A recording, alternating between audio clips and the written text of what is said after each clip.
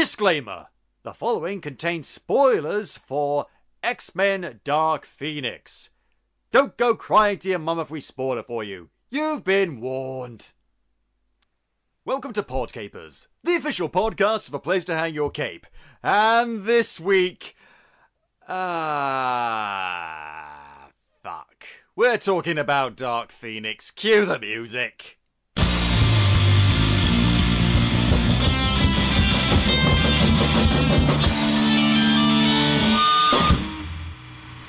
Hello there, Capers, and as I said, welcome to Podcapers, the official podcast for a place to hang your cape. My name's Scott James Merridew, and this is the show where we talk about various geek and nerd-related topics, and are joined each week by a very special different guest. She's been on the show before. Give it up, Capers, for Dara Berkey! Hey. How's it going? Good. Not that good, though. Not that Not good. for Dark Phoenix. Not for Dark Phoenix. Oh, God. I mean, I fucking love X-Men. I want to get that out of the way. I love X-Men. Love the film series to varying degrees. Like, yeah. Sometimes it's really good and sometimes it's not. I mean, I just remember very clearly the first movie coming out when I was 8 years old. And I really wanted to go and see it because I really love the cartoon. I love the comics and stuff. But my parents said, no, you can't see it because that's rated 12 here in the UK. And you're fucking 8 years old. We're not that media savvy, but we know that's probably not appropriate. And they were kind of right. And it wasn't until a while later I was able to see it. And both me and my sister, actually, who's not really into the superhero stuff anymore, really loved it. And then X2 came out. And we really loved it. And then The Last Stand came out. And then that's when the cracks started to appear in the veneer. To which which we can blame, partially, not entirely, but partially, on the director and writer of the film we're talking about today, Simon Kinberg, that rat bastard. Yeah. Now, I don't know anything about Simon Kinberg personally. Maybe he's a lovely person. Maybe he's a piece of shit like Brett Ratner. Who knows? All I know is the vast majority of his films are complete and utter shit. This is the only film he's ever directed. Let's look at some of the films he's written. Let's see. Triple X State of the Union. Shit. Mr. and Mrs. Smith. Okay if you're in the right mood. Last Stand, which he co-wrote with Zach Penn, who is a pretty good writer, I will say. Also co-wrote Avengers Assemble. Shit, for the most part. Jumper. Fucking hate Jumper. Oh, actually, you know what? Side tangent. I think I've talked about this before, but I want to fucking talk about Jumper. When I was a kid, 2008, Jumper, I saw a trailer for the movie and I thought, holy crap, that looks amazing. That looks so cool. And I was so obsessed with this movie. I would go into the website of the movie, because back then you had, like, websites for the movies, and I was like checking up on it and seeing if it updated every single day. I was obsessed with watching this movie, and then I went and saw it, and it was a piece of shit, starring the fucking bad Anakin Skywalker. So I kind of hold him responsible for that, especially when years later I actually checked out the books of Jumper, and they're actually really good. So and then you got the next year you got Sherlock Holmes, which is pretty good. I will give him that. Followed by This Means War, shit. Abraham Lincoln Vampire Hunter, okay. It's okay if you're in the right mood. And yeah, it's a very specific mood you have to be in. X-Men Days of Future Past, which I think is great, in all fairness. But then it's followed by two movies. In 2016, X-Men Apocalypse, which everyone agrees is not that great at best, and possibly the worst superhero movie I have ever seen, worse even than Dark Phoenix, I will say that, Fan Four Stick. Oh, okay. Yeah, I didn't even see that one. I couldn't bring myself to watch it. Good! Don't! I mean, I'd even recommend, like, honestly, I don't want to give too much away of my thoughts about this movie too early on, but I will say, if you've got a free afternoon and you want to go to the cinema and you've seen everything else you could possibly want to see that's out right now, you could do worse than Dark Phoenix. Is it good? No, it's fucking not. But I honestly think you could do worse. I would never recommend Fan Four Stick. ever to anyone. It remains my most unpleasant cinema-going experience to date. And here's the big question I have. Why did Simon Kinberg keep getting work after Fan Forstig? I'm not saying he should be blacklisted. I'm not saying he could never ever write anything of worth ever again. But there are so many great screenwriters who are struggling to get jobs in Hollywood, in the film industry right now, and yet the guy who wrote that pile of absolute motherfucking dreck still gets 2 movies, 2 major theatrical movies in the same genre, and it's the one that is regarded as one of the worst examples of the genre? No! No! He is the E.L. James of superheroes. Oh, yeah, okay. Yeah, that's, that would be right, yeah.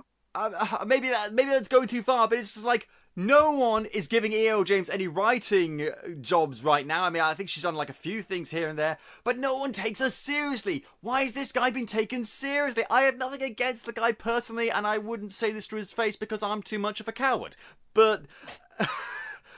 But why? Why? And even after X-Men... Like, I get why he got jobs after Days of Future Past, because that was a good movie. But even after Fan Forstig and Apocalypse, both of which were poorly received, surely you'd want to give this this job to someone else? Surely? Really? I mean, and there's probably other examples of his work that... possibly even worse than the ones we mentioned. I mean, dear God, are there any others?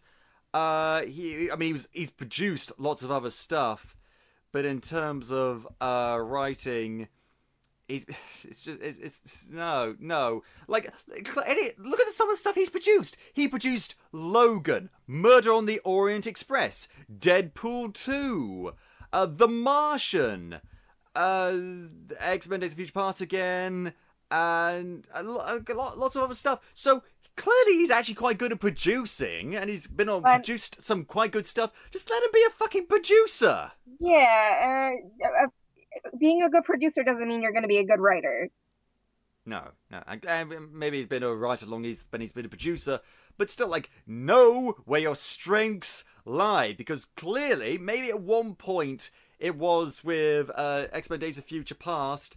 But not anymore, and that's really the only example we can think of that works. And I mean, he wrote the screenplay for that, but he worked on the story with Matthew Vaughn and Jane Goldman. So, and he did not work on the story, as far as I'm aware, with anyone else on this movie. Okay. So.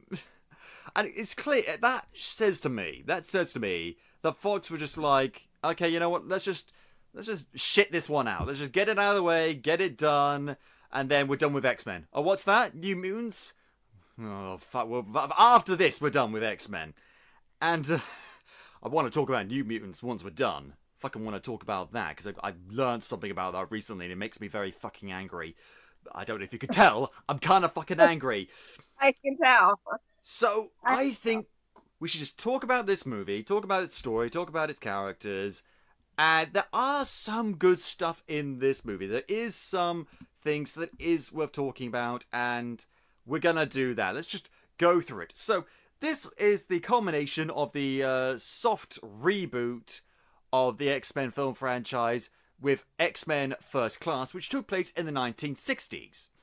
Followed by X-Men Days of Future Past in the 1980s, in the 1970s rather, followed by Apocalypse in the 1980s. It's now the 1990s, and everyone looks the same! Yeah, no one aged. Fuck it, let's assume, just for a second, that Hank McCoy, played by Nicholas Hoult, was 20, minimum, in the 1960s, when... First Class was set. It's now the 1990s. He should be in his 50s, 60s even. Like, yeah. And he looks exactly the same. Nicholas Hoult, in fairness, looks like a baby and always will do because he's a cutie pie. He really is. But Right.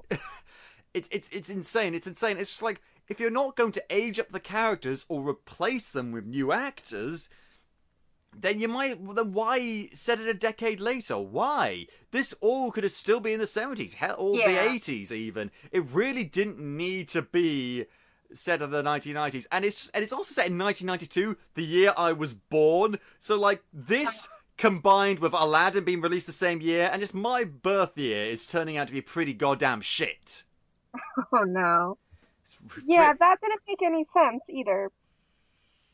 Because the original X-Men movies came out in 2001, and Patrick Stewart and Ian McKellen played Xavier. You were thinking with the timeline.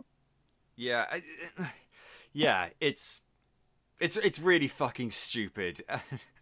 I mean, I can take it a bit because it's like suspension of disbelief, but even then, I mean, this takes place 8 years. I mean, Michael Fassbender, look at his face. I mean, he's like, what, in his 40s at the very, very latest? I don't know his actual age.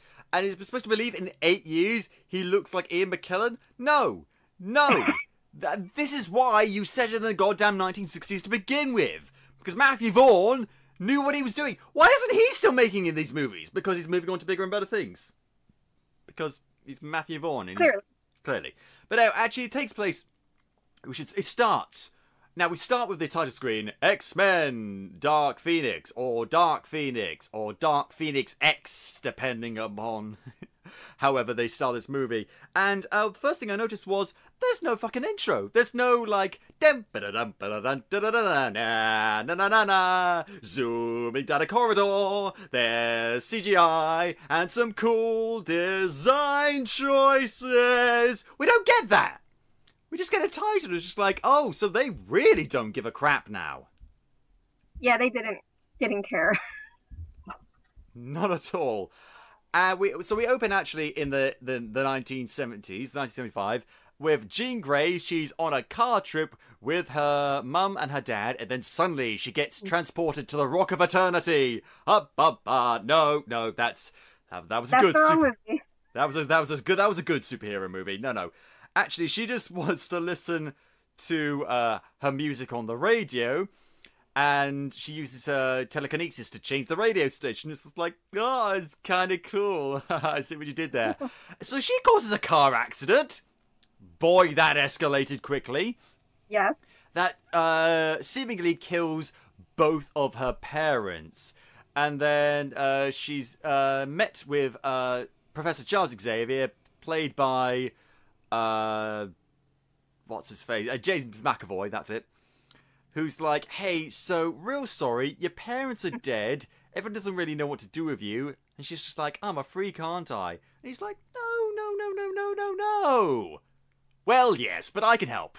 And he takes her to his mansion, and at this point I'm getting, like, some Bruce Wayne vibes off of this. And it basically says, like, I can help. Like, there's nothing really wrong with you, okay? There's some issues we need to work through, but there's nothing to fix. There's just, like, stuff we need to work on. And it's actually a pretty sweet moment. And I will admit, there's a lot of scenes in this movie between Charles and Jean as she grows up and when the bad things start to happen. And I will admit, maybe you could argue the actors aren't giving it their all, but these are very good actors who are trying a little bit, so it kind of works. Yeah. You can tell that it's like a father-daughter relationship a little bit. Yeah, it's kind of sweet. And then we flash forward to the year 1992. And remember the end of Apocalypse? When we had that final shot of all the X-Men in all of their unique costumes like they had in the comics and cartoons? Well, that's gone!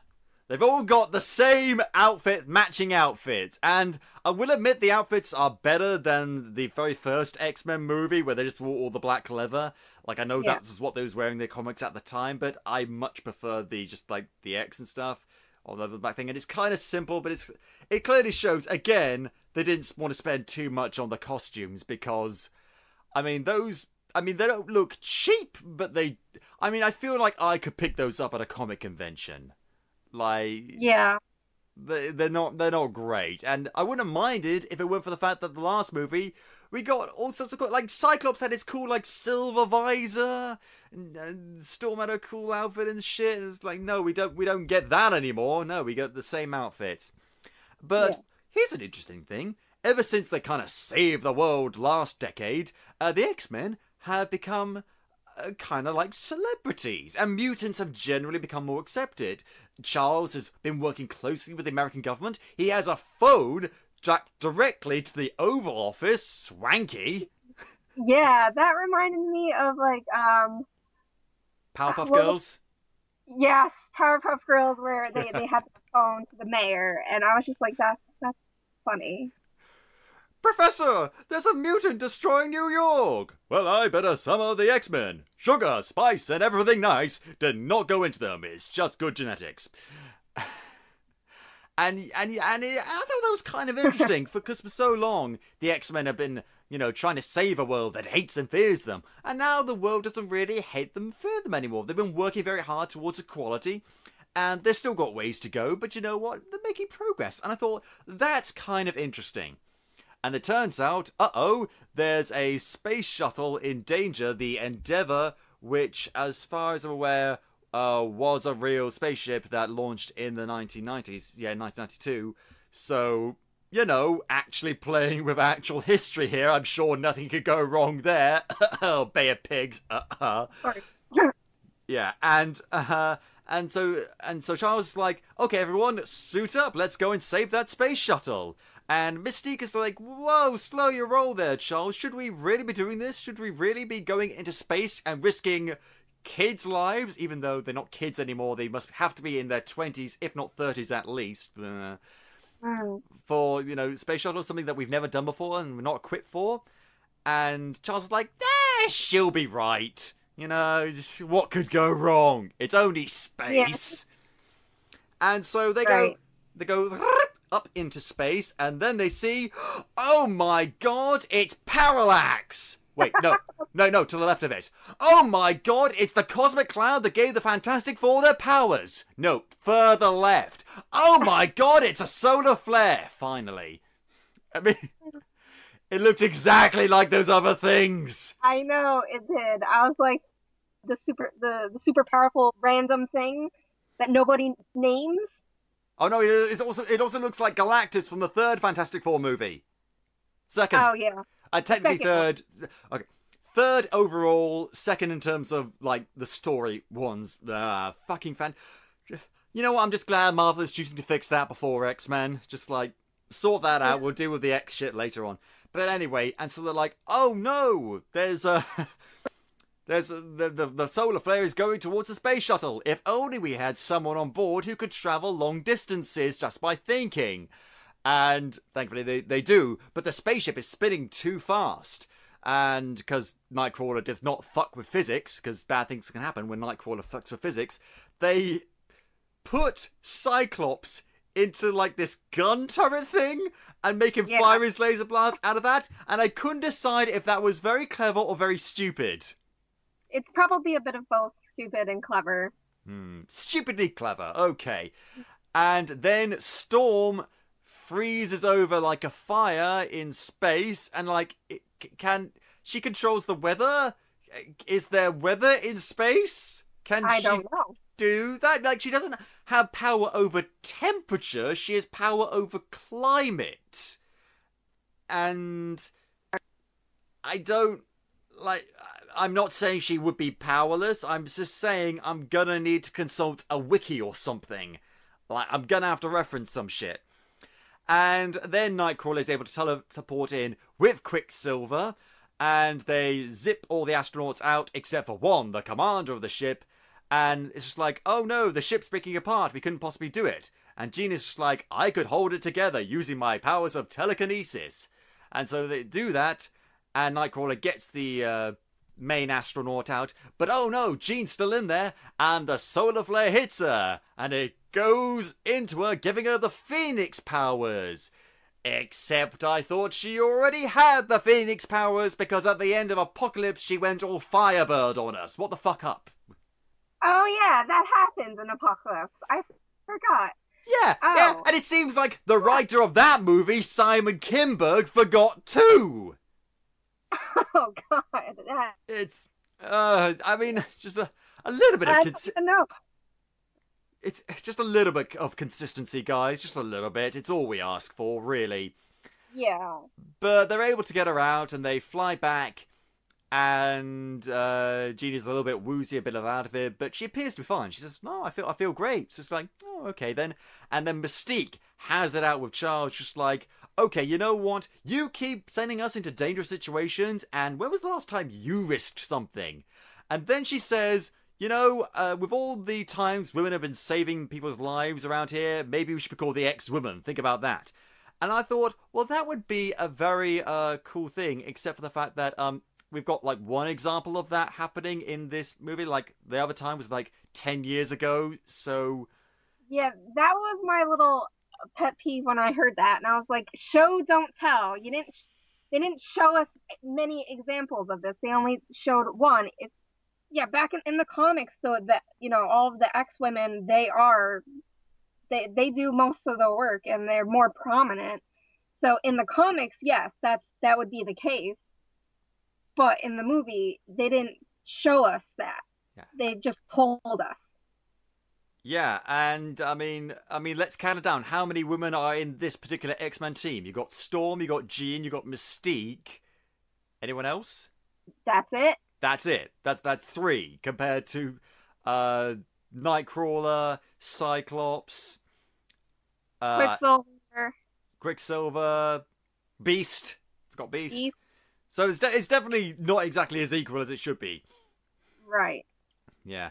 But everyone seems to be fine apart from that. And Mystique and Beast have a little get-together in the lab. But she's like, "Hey, remember in the first class we kind of had a romance?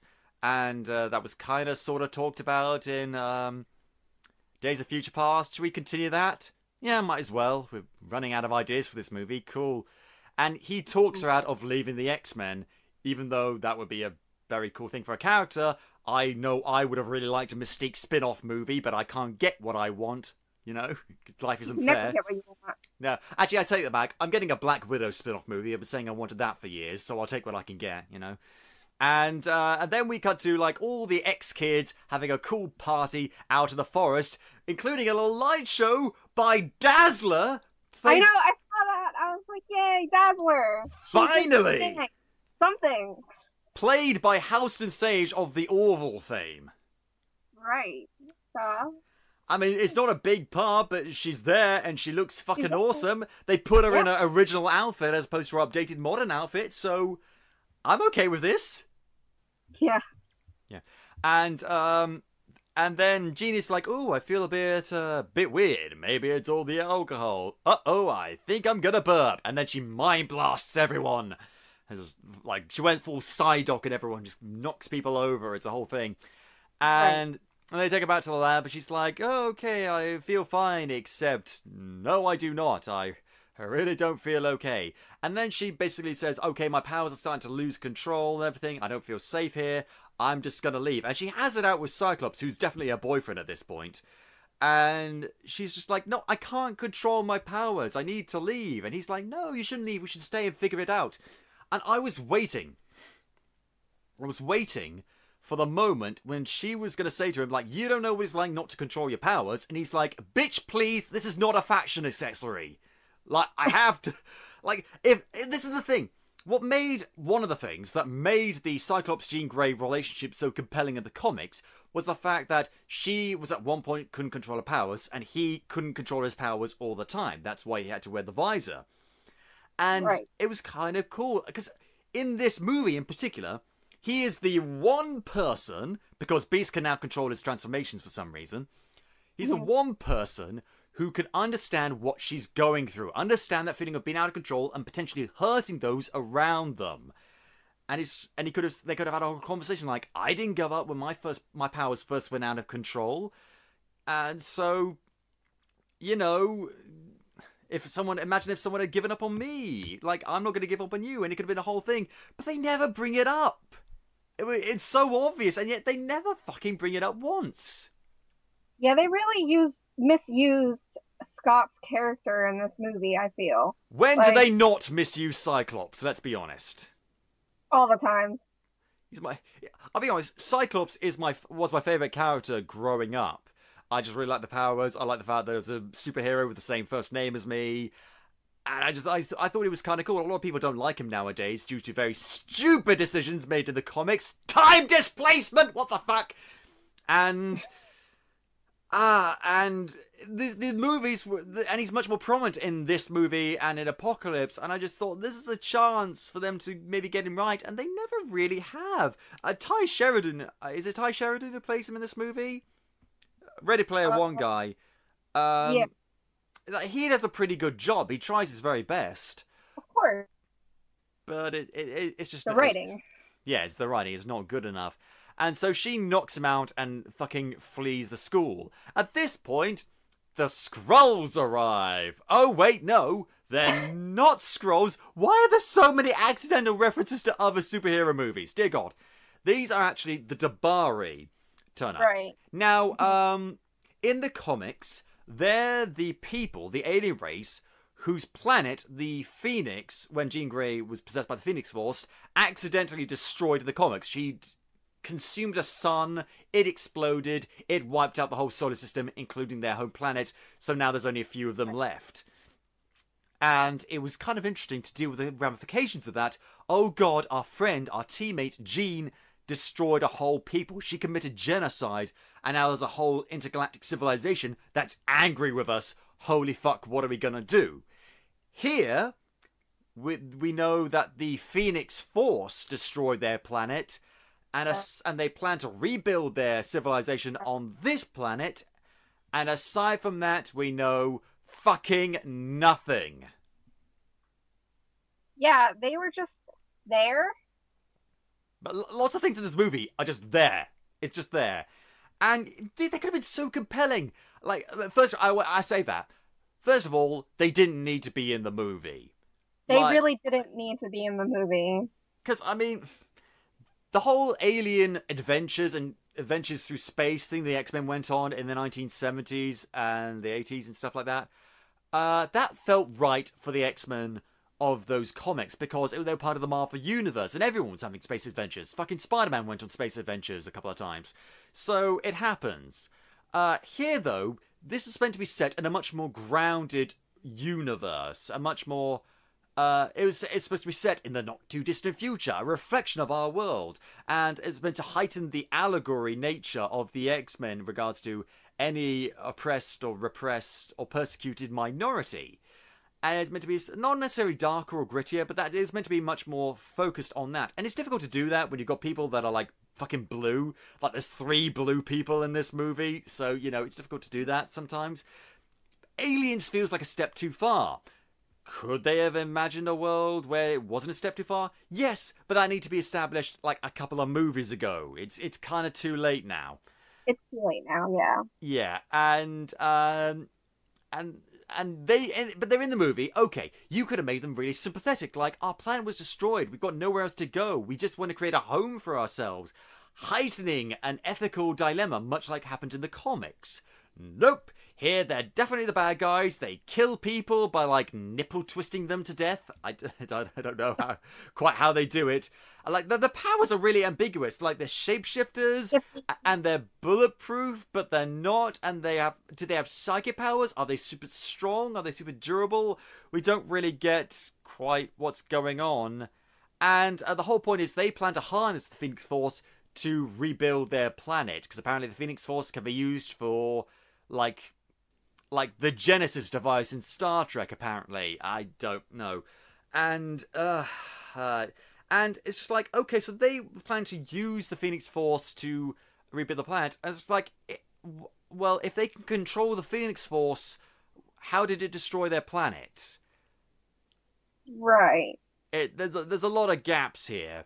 And There's a lot of gaps.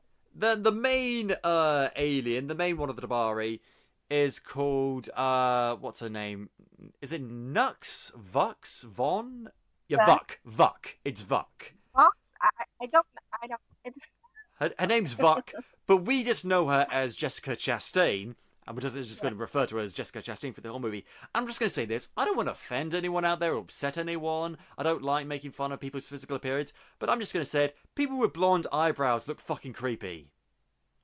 A little, yeah.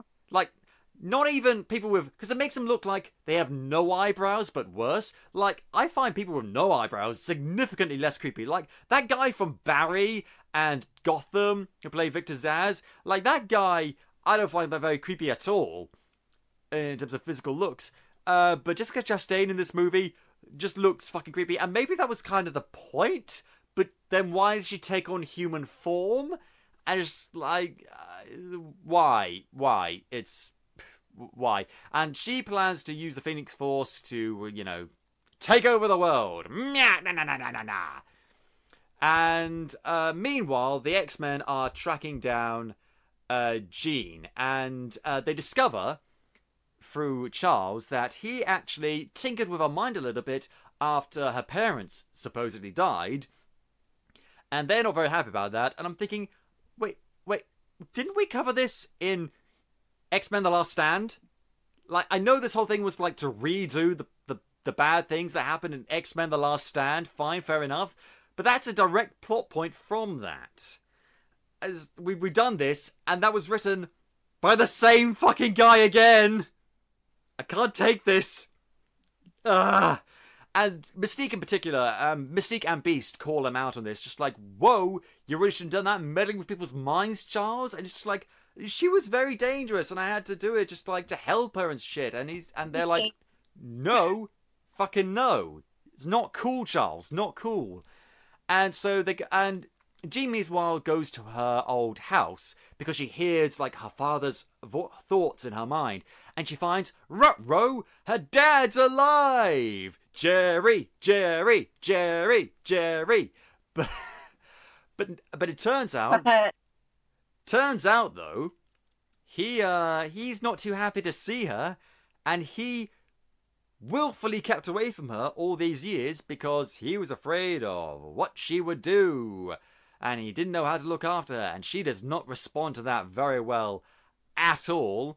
And then the X-Men turn up and just like, hey, Jean, can we talk? And Cyclops is about to go up to her. And then Mystique is like, no, I'm going to talk with her. I'm just like, why? Wouldn't Cyclops make more sense to talk with her? But no, Mystique goes up and she's like, hey, I'm gonna talk to you right now. Let's sort this shit out. And, Jean starts to lose control again. She goes boom. And she impales Mystique on a big bit of wood. Yep. And then we slowly see Mystique, this character who's been a huge part of the X-Men franchise, who's been a main part of the franchise ever since X-Men First Class, who's arguably had the best character arc and best character development of the whole movie, been the most significant character, finally gets out of a contract and doesn't have to put on all the blue makeup anymore. Pretty much. Because it's no secret that Jennifer Lawrence didn't really want to do this anymore. And I get it. She wants to do other things. She wants to make other movies. Fine. Fair enough. Here's the thing, though.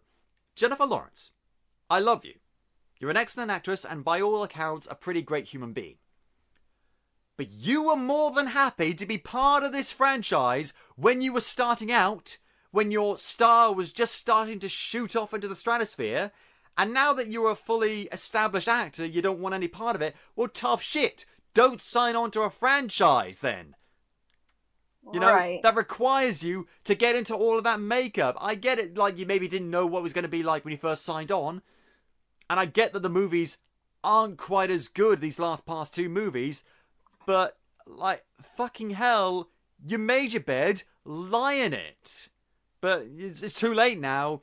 These are the end of these mainstream X-Men Fox movies. So she's out, she's gone, and she's gone for the rest of the movie. And it's kind of an impactful moment. And you think, oh my god, does this mean, like, a lot of the X-Men are gonna die? Fucking no! They all live. Gonna spoil that right now for you. And, Quicksilver tries to take her out and tries to stop her, but Phoenix gets rid of him. She knocks him out for the rest of the movie because, as we all know, Quicksilver is the answer to everyone's problems. Right, exactly. That's why they got rid of him in the beginning. Yep, it's just like, quick, take him out before he solves everything. Just like, And Jean flies off again, and the X-Men are forced to mourn their fallen comrade, and they have a big old funeral for Mystique, and then we get a whole scene with Beast and Charles in the kitchen. And it's probably one of the best scenes in the movie. Charles is like, I met her in this kitchen. This is where we first met, and this is where we first officially became like brother and sister. And basically like, hey, I loved her, but side note, just in case you didn't know, her death, totes your fault. Completely your fault. And they have it out, and Charles is just like, I just buried my foster sister, maybe you might want to wait a little while before having it out with me. And he's like, no, we're gonna have it out now. And it brings up this whole thing of Charles using people to further his agenda for mutant equality. Now, some people have said that this is not a very good thing. They don't like this in this new movie. That's fair enough. I would argue it's the most interesting thing about the movie. Because, here's the thing. Professor X in the comics did this sort of thing actually all the time. All the fucking time. He manipulated people since day one. And it was always for the greater good. At least that's how he justified it. But I thought it was interesting. And it's a flaw. Yes, it's a flaw in his character. But it's an interesting flaw. It's an intriguing flaw. It's a bit of character development from him. Because, in the first movie, he was just like the fresh-faced, baby-faced Charles Xavier. He was just like, hey, mutations, kind of groovy. And in X-Men Days of Future Past, he was kind of this broken figure who had this glorious dream that got ruined, and now he's sunk very low. And in X-Men Apocalypse, he was there. So his development kind of sputtered a bit, kind of faltered. And here, it's actually showing the darker side of him. Something that the pre-rebooted X-Men movies didn't really do. They kind of touched upon it in Last Stand. And it was interesting to see, like, Professor X's dark past come back to haunt him, but it never really went far enough with it, and it was always kind of justified in that movie, because in that movie, Phoenix was a very much destructive force that was like a split personality thing. So he absolutely was justified in what he did. Less so here, and it makes for a more compelling character and a much more interesting character arc, and this sort of schism in the X-Men, and it's kind of cool. Meanwhile, while that's going on, Jean Grey goes to it's never said it's Genosha, but let's just fucking call it Genosha. It's basically this island in the middle of the sea with Magneto running a small, like, hippie community, I guess. It's very agriculture, and like, as much as Charles gets some cool development in this movie, Magneto does not. It's like, oh, Magneto's settled down, is trying to leave his violent past behind him. I wonder if something will bring him out of his violent past and force him to put on his Magneto helmet again. Because we haven't seen that ever. And so, but, he's settling down and he sees Jean. It's like, hey, Jean, what's up? Did Charles send you? She's like, no, I actually, I need help because, like, my powers are out of control. And he's like, I can see that. You got blood on you. Whose blood is that? Whose blood is that? Whose blood is that? Whose blood is that? Seriously, whose blood is that? And she never answers him. It gets kind of annoying. And then some soldiers sent by the military who've been tracking... Oh, God, this brings me back to... Like, ever since Jean went kablooey, and when she went kablooey, she kind of destroyed a house, and... the police showed up, she kind of attacked him, and this causes the president to cut off all communication with Charles, and some people in the US government bring up the idea of mutant camps, and just like, so 10 years of progressive mutant civilized rights just wiped away in one afternoon. Yeah, that escalated really quickly, way too quickly. It's just like, I know I don't want to draw any direct parallels between the current US government, because that's a rabbit hole I don't want to go down. But it's like one protest turned violent, and suddenly just like, okay, bring back Don't Ask, Don't Tell. It's like, no. And not even that. That doesn't even... Not even that. It's fucking stupid. It's stupid. And it's just like, I understand why the president would express concern. And Charles would like to have to bluff and blag, say, no, no, no, everything's fine. Don't worry, I'm on top of this because I'm the poster child for mutants. Ha ha ha. Guys, find her. But that doesn't really happen. And it's just... It's stupid. It's lazy writing. And... It is. Yeah. And... but then, so because of this, a bunch of soldiers turn up in Genosha saying, hey, have you seen, Jean Grey? And Magneto's just like, get the fuck out, you're not supposed to be here. And he's like, oh no, we're gonna search this place, and we're gonna find her, she's here, if not, you got nothing to worry about. And I keep on thinking, like, and they bring up some, like, legal points, just like, this is supposed to be sovereign territory given to me by the US government, and the US government, and they say, well, the US government could take it back. We're not here to take it back. We're just here to have a look around. And I keep on thinking, like, okay, so he's going to stall them, make them leave, or maybe give Jean up or something, or maybe hide Jean. No, no, no. Jean strolls out and starts attacking soldiers left, right, and center. Just like, okay, congratulations, Jean, you chose the worst possible outcome for this scenario. Very, yeah. And it makes me wonder, is she, like, being driven crazy by the Phoenix Force? Because it seems like she might be doing that. Or is she just stupid? I mean, it could be either. It could just be bad writing. It could be either. Yeah. Bad writing. Yeah, and she eventually drives the, soldiers off. Magneto just tries to protect them, and they run the fuck out. And he's like, okay, so you need to GTFO. Like, you need... I'm sorry, to pull from my Chris Rock folder, you gots to go! Right. I'd like to apologise for that terrible Chris Rock impression, but, it's a terrible movie. I'm not going to bring my A game. I'm not going to bring my A material, you know? And so... Jean runs to a bar and is approached by creepy Jessica Chastain, who tries to convince her, like, hey, I can help you and everything, and takes her into the middle of New York. And at this point, Beast has hightailed away from the X-Men and has gone to Magneto, and he says, hey, Mags, Jean killed Raven, and I was in love with her, and you were sort of in love with her for a while there, we both really cared about her. Do you want to team up and kill Jean with me? And Mags is like, yeah, sure, got nothing else to do today. I mean, it's like, it's either that or, you know, pick the rutabagas. And this seems like it might be more fun. So they go to New York, accompanied by a guy who can control his hair. And not even, like, in a cool Medusa way, like from Inhumans. He just, like, whips people, like, with his dreadlocks. Just like, yeah, I whip my hair back and forth. And this other character... who, if I just check on Wikipedia, is... Just for a second, just check who this character is. Selene? What the fuck? Selene! This is Selene! Okay. Do you know who Selene is?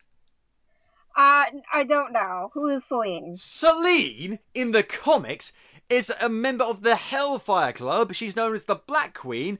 And you know how Emma Frost in the comics is the White Queen, and she's kind of a bitch even on her good days? Yeah. Well, Selene is like Emma Frost, but with every single shred of moral integrity, real or imagined, just completely removed. She is like this energy vampire who is this pure evil. She's pure evil. Like, I never saw that much of her in the comics, but when I was a kid, I read these X-Men books focused around the X-Men and Beast interacting with the Hellfire Club to find a cure for the legacy virus, which is basically like their big metaphor for the AIDS virus in comics. And it was this huge thing. It was like 3 books, very well written, I will say, and they made Selene truly scary, like on par with like a Stephen King villain. Okay. I mean, maybe it's just the way I remember it, reading it as a kid, but she was truly terrifying. And here, she's just like mildly sassy and has a There? knife and has psychic powers. She's just there. She's just there. And it's just like, for the most part, with these X-Men movies, they've been pretty well representative of the characters. Like, Cyclops kind of reminds me of Cyclops. Professor X reminds me of Professor X. For the most part. This is just like, no. Better you just make up a character like Hair Guy. Like, I don't know his name. I'm just going to call him Hair Guy. And apparently he was going to be meant to be this X-Men character called Hair Guy. Yeah. He's meant to be like this character called like Red Lotus, but they changed it. Just like, make up a new character. Random. Like, there are so many X-Men characters. There are literally hundreds. I know. Literally hundreds. Like, you just pick a Morlock. Pick any of the Morlocks. Like, there's tons of them. Reuse one that you've already had. Make another Callisto or Toad. You've done that before. Why not? But no. And so they go to kill Jean Grey along with Beast. And Nightcrawler teleports himself, Charles, Storm, and Cyclops to them to stop them. And they have a big old fight in the streets of New York. And there's this thing that happens. Cyclops' optic blasts ricochet off of things. Can they do that? Oh yeah, he did that with the mirror on the car. I don't know if he that. Because they're concussive blasts. They're meant to be like, not really heat or energy. Well, they are energy, but not like heat or electricity so much as just like pure force. You're supposed to do that. So maybe they could ricochet, but then like his ultimate enemy is just like a guy dressed in a mirror. Like, you see those like street performance art people like dressed in like mirror shards and stuff like that. Yeah. Like, that's his ultimate villain. Like, look out, Cyclops! I'm your greatest arch nemesis, Refracto. It's kind of I know he uses it like cleverly in combat, but it's kind of weird. And I will say the effects in this movie and the action scenes in this movie are pretty good for the most part. A couple of times like but for the most part they're pretty cool. And probably the most cool thing is when Magneto tears a subway car out from below the street to block the entrance of the house he's going in to kill Jean in. Like, that was really cool. That was very fucking cool. But while that's going on, Charles has made his way into the house, and he finds Jean talking with Jessica Chastain, and it's basically just like the angel and devil on her shoulder, trying to convince her like, hey, I can help you. No, Jean, I can help you. No, I can help you. Trust me. No, trust me. The guy you've literally known, like, since you were 8 years old. But, like, you betrayed me, but you don't know us. Like, And then there's a scene where Jean telekinetically forces Charles out of his chair to walk up the stairs. He's like, Jean, no, stop it. And Stop that. That's really bad. That was cringy. That was really... Like, I mean, there's 3 reactions you could have to this. Like, genuinely scared and intimidated, like, oh shit, that's actually kind of, whoa, cringy, as you say. Or the third one, which was my reaction, is to immediately have in your head, I've got no strings to hold me down, da da da da da da da. Like, yeah, it kind of gives you that sort of thing. And then Jean sort of goes into his mind, and it's revealed that the reason why he did all the horrible things he did to her is because her dad willingly gave her up because, like, he didn't want anything to do with her, and she said that she was beyond fixing, but he didn't believe that. And it's kind of a sweet thing, but they kind of frame it like they're trying to justify what he did, and just like, no, the whole point was there was no justification. He could have just talked with her about it. Like, yeah, okay, it makes him much more trustworthy and much better person than Jessica Chastain, but it doesn't excuse what he did. Right. And at that point, the Fuzz shows up and they arrest everyone except for the aliens. And in the comics and various expanded media, like cartoons and stuff, the people who deal with mutants are known as the MRD, the Mutant Response Division. Here, I noticed they're known as the Mutant Control Unit, or MCU. Ooh, is someone trying to throw some shade? Only throw shade when you have a good movie. Yeah, Yeah, like, hey Marvel, like, hey, look at us, you're like the bad guys in our movie. That is possibly the worst reviewed X-Men movie to date, whilst you just had possibly the greatest superhero movie of all time. Ha. And so they all get transported on this train thing with like mutants with straight collars dampening their powers and stuff. Mm-hmm. And they keep on warning the MCU. You gotta stop. Like aliens are gonna show up and they're gonna like attack you. You need help. And one guard says to Nightcrawler like, "Hey, my kid used to be a big fan of yours." And it's like, well, like it's been a day since the X-Men supposedly went rogue. I imagine like the kid still is.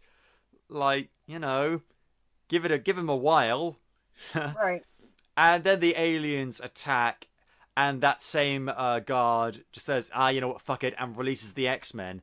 And it's basically just like a fucking 10-minute action scene, which at times looks cool and times doesn't. Because this is when the whole alien powers thing really becomes a bit ambiguous. Because like sometimes they have attacks that they give to the aliens that really work, and sometimes they give the same attacks and they don't work. And it's basically them just trying to get to Jean, all the while just because Chastain has managed to absorb some of her powers. Right. And at this point, like, the X-Men have put their differences aside. Magneto and Charles made up. Beast and Charles made up. Charles has admitted he's wrong. So they're all working together. Selene and Hair Guy get taken out pretty fucking easily. And the cop that Nightcrawler said that his kid was a fan of Nightcrawler's dies. And Nightcrawler's like, no, no, no. And then he goes apeshit and starts stabbing people. Shit. Like, in the comics, Nightcrawler... I hate to keep doing that in the comics, but the comics are better. So, you know. In the comics, Nightcrawler has, like, these swords, and he's like a bit of a swashbuckler. He, like, goes, on guard. And I thought, oh, cool, are we going to get a bit of something like that? No, he just starts stabbing people. And, like, there's one point I couldn't quite tell. Dara, did he stab someone in the neck with the point of his tail? Yes. I don't think his tail works like that. Like, it's just flesh and cartilage. It's not, like, sharp enough. Like, it's pointy, but it's not going to work like that. It's pointy like some people's fingers are pointy. Like, it's not going... You can't drive it with enough force to pierce someone's neck, especially an alien or something like that. It's just... No. Like, if he was holding a knife in his tail, that would make sense. And there's one point where he strangles someone with his tail. But yeah, that makes sense. But no. Fucking no. This is basic, guys. Come on. It's not a bladed tail.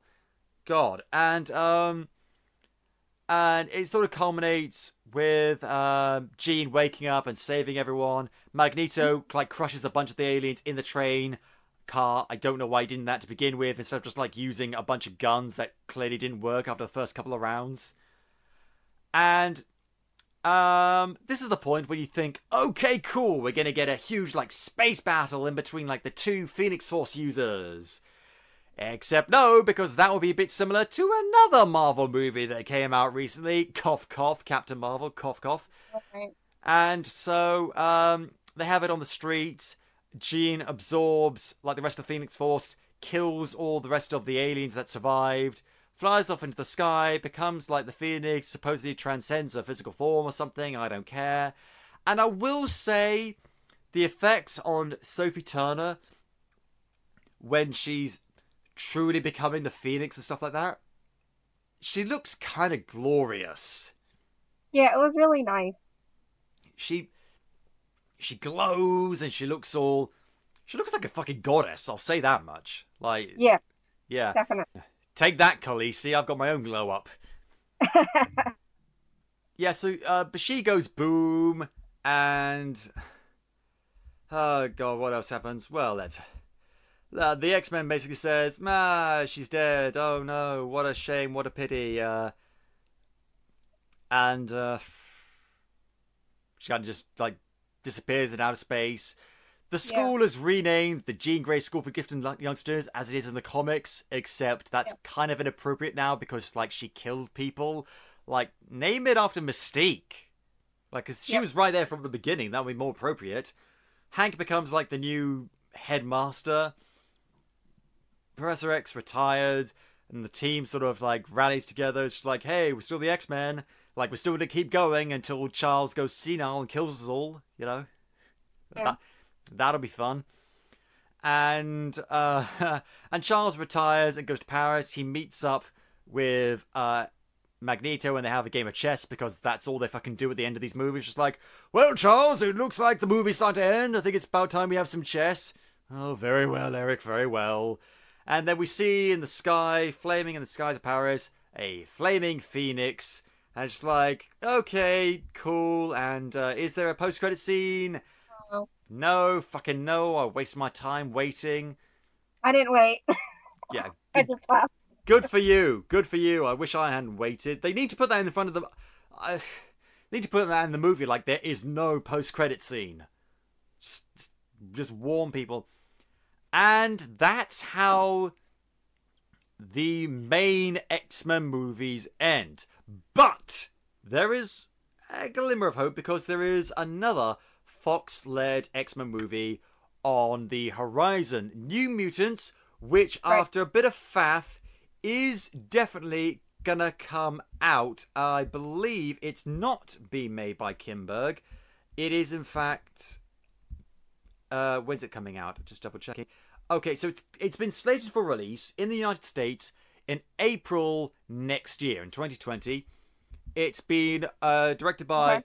It's been produced by Kinberg, but it's been written by and directed by Josh Boone and some guy called Kanate Lee. I don't know how to pronounce it, sorry. And remember I said that something about this movie made me really fucking angry? Well, here it is. Boone pitched this as a horror movie. He wanted it to be an R-rated superhero horror movie featuring these young kids, the New Mutants. And he had a really clear creative vision. And Fox were like, yeah, sounds pretty good. And then they sort of backed out of that and saying, oh, no. It can't be R-rated. It shouldn't be R-rated. It, you know, we can't make it a horror film horrifying. We need to get the kids in. Yeah. And despite the fact that the same people made Deadpool! I know, right? They made Deadpool. I don't know what their problem is. And it's like, oh no, because people don't watch horror films. Horror films can't be fucking, you know, profitable, despite the fact that the Conjuring franchise is the one of the most popular film franchises outside of the MCU right now. Horror film is so in. It's insane that they thought this. It's insane. If I was in that room, I would slap them all in the face. I don't care. It's like, no, pay fucking attention, you dumb shits.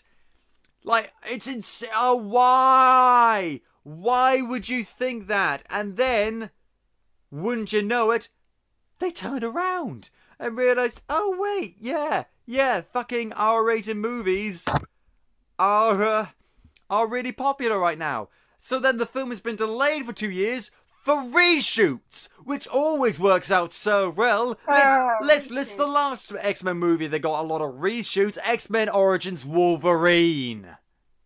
Yeah, and like the Justice League. And Rogue One.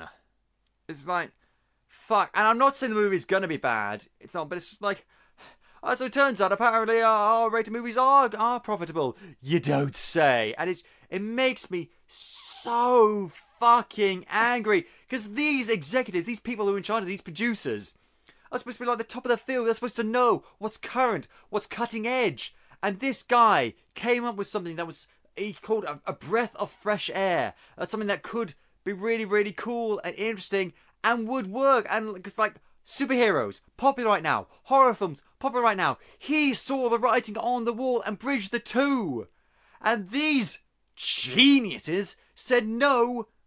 And the only good thing about this is that this is going to be the last Fox-made X-Men movie featuring the mutants. I'm not big on the New Mutants. I don't know that much about them. The only character I really like a lot, and I do like her a lot, is Rain Sinclair, aka Wolfsbane. She's a Scottish mutant who's always struggled with her ability to turn into her wolf versus her religious beliefs. Played by Maisie Williams. So that's two Game of Thrones actors who are in these X-Men movies. Hopefully Maisie's the Stark sister who's going to be able to turn this whole thing around. And God, it's... And then, who knows? The X-Men aren't really slated for anything in the MCU after this. I don't know what the status is on The Gifted or Legion, and at this point, I don't really care. Like, they're good shows, but I just don't care about them anymore. I really went off them. I went off The Gifted because of that fucking kid. The two original kids they created for the show. The boy kid in that. I like the girl kid and the actress playing that. The boy kid in that, I fucking hate. Because I get what they're going for him with that. Because, like, they're meant to be like, ooh, he's meant to be the beginning of this really dark character, the polar opposite of his sister, who's meant to be, like, much better. But he's not really like a dark superhero in the making. He's just a fucking whiny kid who needs to take an intro to philosophy class. That's it. Yeah. That's fucking it. And that's what we're left with. We're left with two semi-decent TV series that I don't watch anymore. An upcoming horror film that could be good, assuming the producers get the thumbs out of their asses, written by a guy who did The Fault in Our Stars, which I haven't seen, but I've heard good things. Yeah. And that's it. We're yet to get an X-23 spin-off movie, which I'm fucking pissed about. And we end the mainstream X-Men movies that's been going for nearly 20 years on a 22% on Rotten Tomatoes as of the date of recording. It's arguably, people have said that it's the most disappointing, anticlimactic, and bad, certainly the worst reviewed X-Men movie since the year 2000, which is saying something. And I'm just going to say it. I don't think it's that bad. Like, I think it's bad. Don't get me wrong. I don't think it's as right. It's not a good movie, but it's not 22% Rotten Tomatoes bad. I get that maybe because it's disappointing, and it is very disappointing. But there are some good effects, a lot of good action scenes, some good performances, some good themes, some character development here and there. It's few and far between, but it's there, and it's just a lot of stuff happening. And like, Last Stand, I think, is worse by leaps and bounds. Wolverine, X-Men Origins Wolverine is worse by leaps and bounds. Fan Four Stick, don't even compare the two. Fan Four Stick makes this movie seem like Citizen fucking Kane. Oh, okay. So I really don't know what to say. Like, I wish I could hate this movie almost, because then, like, I would feel something. Or I wish I could love this movie, because then I could say, no, the haters are wrong, and it's actually really, really good. But I can't even say that. All I can say is the people who say it's absolute dreck are only kind of right. It's just partially dreck, which is kind of the worst thing you could say about it. Beyond even 0%. Because, like, people watch 0% movies on Rotten Tomatoes all the time. Like, people watch Birdemic and The Room, and they love those movies because they make them feel something. Like joy at how much of a train wreck it is. I watch this movie, I don't feel joy. I don't feel hatred. I feel nothing except maybe slight disappointment at the potential for what could have been. Yep. What are your thoughts? Do you have any extra thoughts? It felt really, like, I was disappointed because I loved the X-Men animated series when I was a kid. Which one? Because there's more than one. The very first one from the early 90s. What? Oh, okay, so not the Pride of the X-Men. Right. Yeah. Yeah, I mean, we all love that. I mean, that's the thing. Actually, on that note, there's been talks. The original makers of that show have approached Disney and Disney Plus to continue the TV series, continue that specific animated show. And I humbly suggest that this is a terrible idea. It is a terrible idea. Yeah. Yeah. Would you like to tell the keepers why? Because it's not going to be as good as you remember. And they're just going to mess it up. Yeah, and even if it was, just as good, like, we've moved on. The way they told that story was fine for the 90s, but it hasn't dated very well. It hasn't aged well. We've moved on. X-Men have moved on. Like, I love my X-Men cartoon series was X-Men Evolution, which actually introduced characters like Spike and X-23. Right. And I really like that show. I'm not going to pretend like it's perfect. It's got some issues here and there and some stuff that's kind of disappointing. But for the most part, it's really, really good. A little dated here and there, but for the most part, I think it holds up. And it certainly had much more of an impact with me. Yeah. It had a more impact with me than, say, X-Men the Animated Series, or even Wolverine and the X-Men, or the X-Men anime. Did you even watch that? I got through like one episode and I couldn't really finish it. Same. Sorry, like, and I just much prefer that. And so we've moved on in terms of storytelling. Our cartoons now, in terms of superhero cartoons, have moved on. Like, most of them are shit except for the ones being made with DC. Like, I really do not like the Marvel cartoons right now. I've made it clear my feelings on how I think they're cheap and lazy and just uninteresting. Yeah. And as much as I would kind of like an X-Men cartoon from the original creators of the first animated one to sort of spice things up a bit, you just know they're not going to give them the actual proper budget. They're not going to... Nope. They're not going to get... I don't know, they worked on a shoestring budget before, but our styles of animation have moved on since then. And cheap animation back then is very different from cheap animation right now. So, and so I feel weird. I feel kind of ungrateful because Marvel, in terms of their cinematic properties, are doing so well, and it's what I've wanted for so long. And I just kind of wanted that for X-Men too, because before we had great Marvel movies, we just had great X-Men movies until we suddenly didn't. Exactly. And it's a little disappointing, but, you know, the future, we don't know what the future holds. And maybe one day the X-Men will return. Right. Possibly in small spin-offs leading to a big team-up like with the Avengers. Or possibly just reintroducing mutants as a whole, who knows, into the MCU. Who knows? And I'm confident that when that happens, it'll be good. I'd like to see a Gambit or X-23 movie. Hell, they teamed up in the comics at one point, I know that much. So maybe both of them, like, teaming up. Or a Gambit and Rogue movie, with Rogue who can actually fly and use super strength, like in the fucking comics. Meh. As long... You know, I'll be happy. I will be happy as long as they don't go back to just making Wolverine movies. Right. Yeah, we don't need any more Wolverine movies. Yeah, sorry. And I just need time. I need time to get over no more Hugh Jackman. Like, I need to mourn. I still have it. Do you hear the Wolverine scratching his ear and spelling Bob? Oh, boy. Oh, God. Now I'm getting Logan flashbacks. I mean, yeah, I think that was that the last good X-Men movie, Logan? It must have been. Yeah. It was. I didn't know Deadpool 2. Deadpool 2. Yeah, Deadpool 2 was alright. Yeah. And yeah, we're not even going to get like a new X-Men cartoon or anything like that. They're all just so... Marvel's been so focused on its properties that it owns for now. Now, thanks to the Fox merger, it's just sort of caught them by surprise a little bit, because they've... Like, this is the problem when you have a set concrete structure and plan, like the Marvel Cinematic Universe does. It's difficult to incorporate new properties you get into it. But maybe they will. Like, they managed to insert Quicksilver and Scarlet Witch in there.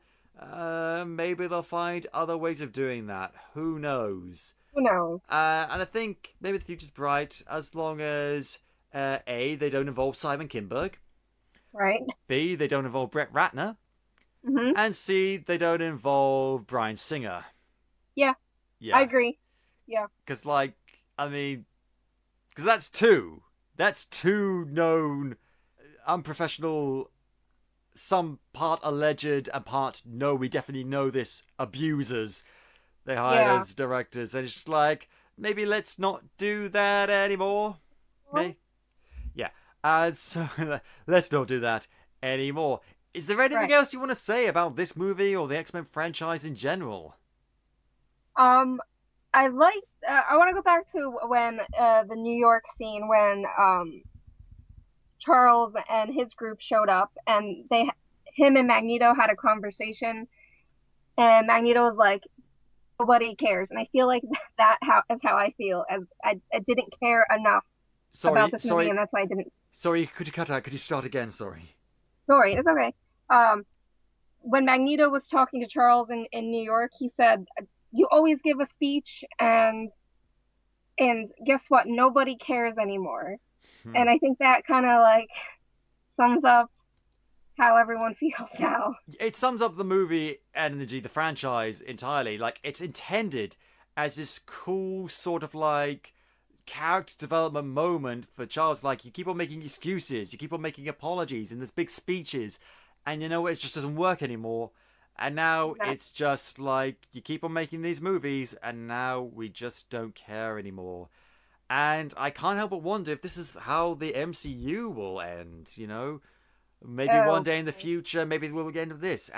But all we can say for certain is this is how the mainstream Fox X-Men movies end. Not with a bang, but with a whimper. And on that note, I think we're going to end the show. Thank you very much, Dara, for joining me today. No problem. Have fun. Oh, fun's an odd word to describe this whole ordeal. Yeah.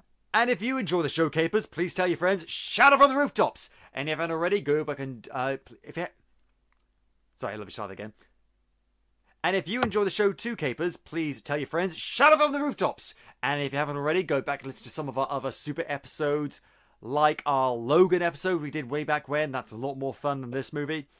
And you can listen to the show on iTunes, Podbean, YouTube, Spotify, or podcapers.com. We have a Patreon. Check out the rewards. Patreon.com/AP2HYC.